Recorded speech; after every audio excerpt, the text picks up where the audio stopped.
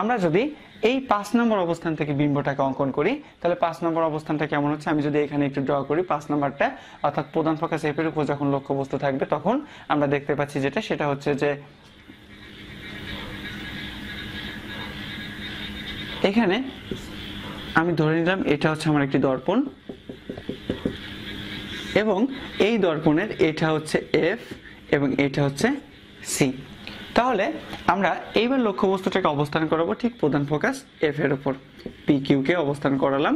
দেন P থেকে একটি আলোকরশ্মি দর্পণে আপতিত হলে এটা কোন দিক দিয়ে যাবে, অবশ্যই প্রধান ফোকাস এফ এর মধ্য দিয়ে গমন করবে। একইভাবে যদি কোন একটি আলোকরশ্মি পি বিন্দু থেকে এমন ভাবে আপতিত হয় যেন মনে হয় এটা বক্রতার কেন্দ্র সি থেকে আসছে, তাহলে বিষয়টা কেমন হবে, জাস্ট এইভাবে গেল এবং এটা এইভাবে ব্যাক চলে আসলো যেন মনে হয় বক্রতার কেন্দ্র সি দিয়ে চলে আসছে। এখন আমরা এখানে দেখতে পাচ্ছি কি, এই যে দুইটা প্রতিফলিত রশ্মি পেলাম, অর্থাৎ এই যে পি থেকে একটা আলোক রশ্মি বক্রতার কেন্দ্র সি এর মধ্য দিয়ে আসলো এবং আরেকটি আলোক রশ্মি জাস্ট এইখান থেকে জাস্ট পি বিন্দু থেকে আপতিত হয়ে প্রধান আকার সমান্তরাল আপতিত হয়ে প্রধান ফোকাসের মধ্য দিয়ে গমন করলো। এই দুইটা প্রতিফলিত রশ্মি কিন্তু আগের চিত্রের মতো মিলছে না, অর্থাৎ এটাকে আমি যতই পিছন দিকে বর্ধিত করি না কেন এটা কিন্তু কোনো বিন্দুতে মিলবে না। একইভাবে যদি আমি এটাকে পিছন দিকে বর্ধিত করি তাও কিন্তু এটা সহজে মিলছে না। সেক্ষেত্রে আসলে যেটা হয়, কিন্তু দর্পণে তো বিম্ব অবশ্যই গঠিত হবে, কিন্তু আমরা দেখতে পাচ্ছি যে বিম্বটা কি হচ্ছে, এদিকেও মিলিত হওয়ার সম্ভাবনা খুব কম বা এদিকেও মিলিত হওয়ার সম্ভাবনা খুব কম, কিন্তু যে কোনো একদিকে মিলিত হবে এটা আমরা ধরে নিব। সেই ক্ষেত্রে আমরা এই যে অবস্থানটা, এই অবস্থানটা আসলে কিন্তু নির্ণয় করা যায় না, অর্থাৎ এখানে যদি এদিকে মেলে তাহলে অবশ্যই এই চিত্রগুলো নেই এই বিম্বটা হবে বাস্তব, আর যদি এদিকে মেলে তাহলে অবশ্যই এই চিত্রে যদি এদিকে মেলে তাহলে এটা হবে অবাস্তব, কারণ এটাকে কিন্তু আমাদের টেনে ধরে মিলানো লাগে। সেই ক্ষেত্রে এই যে আমাদের 5 নম্বর অবস্থান, 5 নম্বর অবস্থানে আমরা ফার্স্টে যেটা দেখব সেটা হচ্ছে বিম্বটা হবে, যদি সাপোজ এদিকেও মিলে যায় এটা তাহলে কিন্তু অত্যন্ত বিবর্ধিত একটা বিম্ব গঠিত হবে, অর্থাৎ বিম্বটা হবে অত্যন্ত বিবর্ধিত এবং বিম্বের অবস্থানটা হবে কোথায়, যদি বাস্তব বিম্ব হয় তাহলে অসীমে, আর যদি অবাস্তব বিম্ব হয় তাহলে দর্পণের পিছনে, অর্থাৎ এটা হবে দর্পণের অসীমে or দর্পণের পিছনে। একইভাবে বিম্বের প্রকৃতিটা কেমন হবে, যদি এদিকে বিম্বটা গঠিত হয় তাহলে এটা হবে বাস্তব, আর যদি এদিকে হয় তাহলে সেটা হবে অবাস্তব। অর্থাৎ বিম্বের প্রকৃতিটাও কিন্তু দুই রকম হতে পারে, অর্থাৎ বাস্তব হতে পারে অথবা অবাস্তব হতে পারে।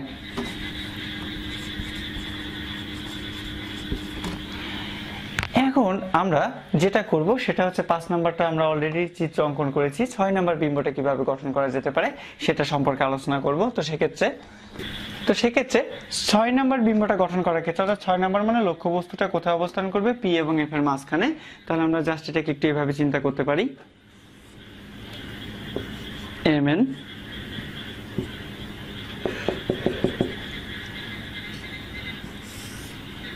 আমি ধরলাম এটা মেরুবিন্দু পি, এটা প্রধান ফোকাস এফ এবং এটা হচ্ছে আমার বক্রতার কেন্দ্র সি। তো এইবার আমার লক্ষ্যবস্তুটা অবস্থান করবে কিন্তু পি এবং এফ এর ঠিক মাঝখানে, এটা হচ্ছে পি কিউ।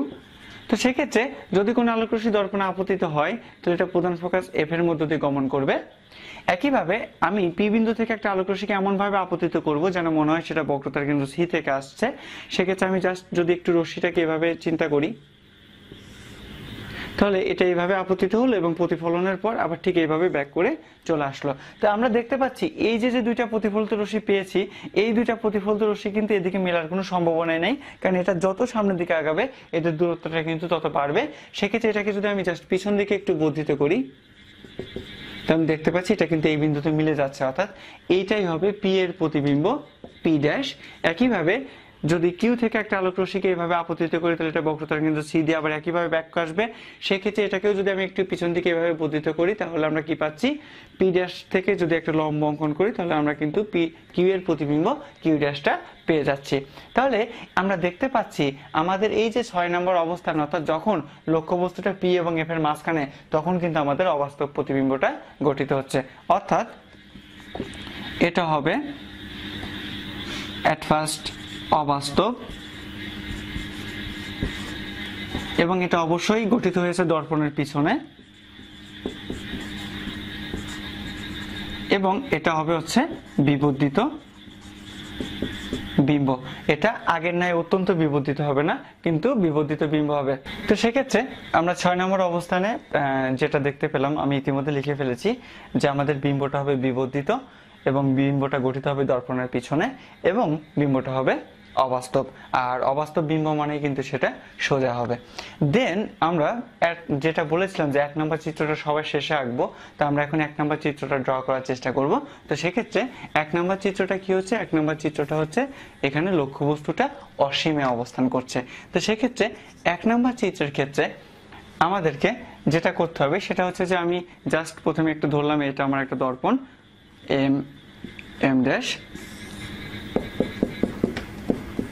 এটা পি, এটা এফ এবং এটা সি এবং এটা হচ্ছে আমাদের তার বাইরে ইনফিনিটিভ। তো আমার লক্ষ্যবস্তুটা অবস্থান করবে কোথায়? অসীমে। এবং অসীমে কোনো লক্ষ্যবস্তু যখন অবস্থান করবে তখন কিন্তু আমি সেটাকে দেখতে পাবো না। তো সেক্ষেত্রে আমি ধরলাম অসীম থেকে একটি লক্ষ্যবস্তু একটু তির্যকভাবে আমার এই দর্পণের উপর এসে আপতিত হলো। তো আমরা তো সবাই জানি যদি কোনো আলোক রশ্মি প্রধান অক্ষের সমান্তরাল আপতিত হয় তাহলে সেটা প্রধান ফোকাস দিয়ে যায়, কিন্তু এই আলোক রশ্মিটা কিন্তু প্রধান অক্ষের সমান্তরাল আসেনি, এসেছে কিছুটা তির্যকভাবে। এবং সেই নীতি অনুসারে এটা কিন্তু আলোর প্রতিফলনের যে 3টা নিয়ম আছে সেই 3টা নিয়মকে মানবে না। অর্থাৎ এটা ঠিক একটা নির্দিষ্ট অ্যাঙ্গেলের উপর বেসিস করে, অর্থাৎ যে কোনো আপতিত হয়েছে এরকম একটা অ্যাঙ্গেলের উপর বেসিস করে এটা ঠিক মেরু এবং প্রধান ফোকাসের মাঝখান দিয়ে গমন করবে। দেন আমরা যদি কোনো একটি আলোক রশ্মিকে চিন্তা করি যে আরেকটি আলোক রশ্মি দর্পণের পি বিন্দুতে এসে আপতিত হলো, তাহলে পি বিন্দুতে যদি এসে কোনো দর্পণের পি বিন্দুতে এসে যদি কোনো একটা আলোক রশ্মি আপতিত হয় তাহলে সেটা কি হবে? এই পি বিন্দুটা হচ্ছে কিন্তু দর্পণের মধ্যবিন্দু এবং এই জায়গাটাতে কিন্তু আলোর প্রতিফলনের আই ইজ ইকুয়াল টু আর, অর্থাৎ আপতন কোণ ইজ ইকুয়াল টু প্রতিফলন কোণ, এই নীতিতে এই আলোক রশ্মিটা প্রতিফলিত হবে, অর্থাৎ এই বরাবর প্রতিফলিত হয়ে সেটা চলে যাবে। তো আমরা দেখতে পাচ্ছি যদি আমি চিন্তা করি যে অসীমে আমার একটি লক্ষ্যবস্তুর মাথা বা শীর্ষবিন্দু পি অবস্থান করছে, তাহলে এটাই কিন্তু সেই পি এর প্রতিবিম্ব হচ্ছে পি ড্যাশ। এবং একইভাবে যেহেতু লক্ষ্যবস্তুটা ঠিক দর্পণের এই প্রধান অক্ষের উপর দাঁড়িয়ে আছে, সুতরাং একটি আলোক রশ্মি যদি এইভাবে যায় তাহলে এটা আবার ব্যাক করে এইভাবে চলে আসবে। সেই ক্ষেত্রে আমি যদি পি ড্যাশ থেকে এই যে আমাদের পিসি প্রধান অক্ষ তার উপর একটি লম্ব অঙ্কন করি তাহলে আমি এটাই পাবো হচ্ছে পি ড্যাশ কিউ ড্যাশ প্রতিবিম্ব। তাহলে আমরা দেখতে পাচ্ছি কি যে অসীমে থাকা কোনো লক্ষ্যবস্তুর প্রতিবিম্বটা গঠিত হচ্ছে কোথায়? প্রধান ফোকাসে। সেক্ষেত্রে আমরা এইখানে 1 নম্বরে এবার যেটা দেখব, এই বিম্বের আকৃতিটা হবে কিন্তু অত্যন্ত খর্বিত। কেন? কারণ লক্ষ্যবস্তুটার অনেক বড় একটি লক্ষ্যবস্তুর কিন্তু খুবই ক্ষুদ্র একটি প্রতিবিম্ব এখানে গঠিত হচ্ছে, সুতরাং এটার আকৃতি হবে অত্যন্ত খর্বিত। দেন এটার অবস্থান হবে, এটা ঠিক প্রধান ফোকাসে অবস্থান করছে, সুতরাং এটার অবস্থান হবে ফোকাস তলে। এবং এটার প্রকৃতিটা হবে কোথায়? এটার প্রকৃতিটা অবশ্যই এটা বাস্তব প্রতিবিম্ব, সুতরাং এটার প্রকৃতি হবে বাস্তব ও উল্টো।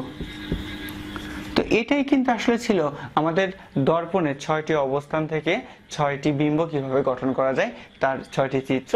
এখন অনেক সময় পরীক্ষাতে আমাদের যেটা প্রশ্ন আসে, এমসিকিউ আকারে কিছু প্রশ্ন আসে যারা এইচএসসি পরীক্ষার্থী বা এসএসসি পরীক্ষার্থী তাদের ক্ষেত্রে, যে এরকম প্রশ্ন আসে যে কোনো একটি লক্ষ্যবস্তু যদি বক্রতার কেন্দ্র এবং প্রধান ফোকাসের মাঝখানে অবস্থান করে তার বিম্বের আকৃতিটা কেমন হবে, অথবা বিম্বের প্রকৃতিটা কেমন হবে, অথবা বিম্বটা কোথায় অবস্থান করবে। তো সেই ক্ষেত্রে পরীক্ষার হলে কিন্তু এইভাবে চিত্র এঁকে সেটার আকৃতি প্রকৃতিটা নির্ণয় করাটা বেশ কষ্টসাধ্য এবং সময় সাপেক্ষ একটা বিষয়।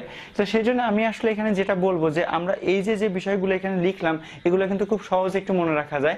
জাস্ট কিভাবে আমরা যেটা করব যে আমরা এই চিত্রটাকে একটু মনে রাখবো, অর্থাৎ প্রথমে লক্ষ্যবস্তু অসীমে, দেন আরেকটু এগিয়ে অসীম এবং বক্রতার কেন্দ্রের মাঝখানে, 3 নম্বর যে পয়েন্টটা হবে সেটা হবে বক্রতার কেন্দ্র, 4 নম্বর পয়েন্টটা হবে সি এবং এফ এর মাঝখানে, 5 নম্বর পয়েন্টটা হবে প্রধান ফোকাসে এবং 6 নম্বর পয়েন্ট হবে এফ এবং পি এর মাঝখানে। এই সিকোয়েন্সটা কিন্তু আমরা একটু যদি মনে রাখতে পারি তাহলে এগুলো কিন্তু খুব সহজেই মনে রাখতে পারবো। কিভাবে? এট ফার্স্ট আকৃতিটা আমরা একটু চিন্তা করি। আকৃতিটা কি আছে? 1 নম্বর অবস্থানের বিম্বটা হচ্ছে অত্যন্ত খর্বিত, 2 নম্বর অবস্থান খর্বিত, 3 নম্বরটা হচ্ছে লক্ষ্যবস্তু সমান, 4 নম্বরটা বিবর্ধিত, 5 নম্বরটা অত্যন্ত বিবর্ধিত এবং 6 নম্বরটা বিবর্ধিত। তো তাহলে আমরা যদি এটাকে একটু এইভাবে সিকোয়েন্স মনে করি যে ছোট থেকে বড় করে আমরা কাউন্ট করছি, কেমন? 1 নম্বর খর্বিত, এক নাম্বার অত্যন্ত কর্বিত, 2 নাম্বার কর্বিত, 3 নাম্বার লক্ষ্যবস্তু সমান, 4 নাম্বার বিবর্ধিত অর্থাৎ তার চাইতে আর একটু বড়, 5 নাম্বারটা হচ্ছে অত্যন্ত বিবর্ধিত এবং 6 নাম্বারটা ঠিক অত্যন্ত বিবর্ধিত চাইতে কিন্তু আর বড় করা সম্ভব নয়, তাই আবার এটা রিভার্স অর্ডারে নেমে আসবে অর্থাৎ বিবর্ধিত। একইভাবে যদি আমরা বিম্বের অবস্থানটাকে একটু চিন্তা করি, তাহলে অবস্থানের ক্ষেত্রে আমি যেটা বলবো, আমরা যেটা মাথায় রাখবো যে লক্ষ্যবস্তু যত দর্পণের দিকে আগাবে বিম্বটা কিন্তু তত পিছাবে। কেমন? জাস্ট আমরা দেখলাম যে যখন আমাদের কি হয়েছে, লক্ষ্যবস্তুটা অসীমে ছিল তখন বিম্বটা গঠিত হয়েছে কোথায়? ফোকাস তলে। দেন আমাদের লক্ষ্যবস্তুটা কিন্তু একটু এগিয়েছে, অর্থাৎ কোথায়? অসীম এবং বক্রতার কেন্দ্রের মাঝখানে চলে গেছে। তাহলে নিয়ম অনুসারে কি হবে? বিম্বটা কিন্তু এক ধাপ পিছিয়ে যাবে, অর্থাৎ আগের বিম্বটা যেহেতু ফোকাসে গঠিত হয়েছিল, তাহলে পরের বিম্বটা গঠিত হবে এফ এবং সি এর মাঝখানে, এবং আমরা কিন্তু এখানে সেটাই দেখতে পাচ্ছি। সিমিলারলি আমাদের বিম্বটা আরেক ধাপ যখন আগাবে অর্থাৎ সি এর উপর অবস্থান করবে, তখন বিম্বটাও এক ধাপ পিছাবে, অর্থাৎ সি এবং এফ এর মাঝখান থেকে ঠিক সি এর উপর আসবে, এবং আমরা দেখতে পাচ্ছি বিম্বটা কিন্তু সি এর উপর অবস্থান করছে। ঠিক একইভাবে নিচের গুলো একই রকম আছে, জাস্ট আমরা যদি একটু মিলাই তাহলে বুঝতে পারবো। এখন প্রশ্ন আসছে প্রকৃতিটা কিভাবে মনে রাখবো? প্রকৃতিটা আসলে একটু এইভাবে যদি আমরা মনে রাখি, আমরা দেখতে পাচ্ছি 1 নাম্বার, 2 নাম্বার, 3 নাম্বার এবং 4 নাম্বার, এই 4টা অবস্থানে কিন্তু আমাদের বাস্তব এবং উল্টো প্রতিবিম্ব গঠিত হয়েছে। অর্থাৎ এই 4টা পজিশন, অর্থাৎ 1 থেকে 4, এই 4টা পজিশনে আমাদের কি হবে? বাস্তব এবং উল্টো প্রতিবিম্ব গঠিত হবে। দেন 5 নাম্বার অবস্থানটা, এটা আমি বলেছি এটা নির্ণয় করা যায় না, অর্থাৎ অনির্ণায়ক একটা অবস্থা, এবং এই অবস্থানটা এমন একটা অবস্থান যেখানে বাস্তব বিম্ব গঠিত হতে পারে, আবার অবাস্তব বিম্ব গঠিত হতে পারে। এবং এই 6 নাম্বার যে অবস্থানটা আছে, শুধু এই 6 নাম্বার অবস্থানটাতে আমরা কি পাবো? অবাস্তব প্রতিবিম্ব পাবো। তো আমি আশা করছি অবতল দর্পণে 6টি অবস্থান থেকে বা বিভিন্ন অবস্থান থেকে কিভাবে বস্তুর প্রতিবিম্ব গঠন করা যায় সেটা এরপর থেকে আমরা খুব সহজেই করতে পারবো। আগামী ক্লাসে আমরা উত্তল দর্পণে কিভাবে বিম্ব গঠন করা যায় সেটা সম্পর্কে আলোচনা করব। সে পর্যন্ত ধন্যবাদ সবাইকে।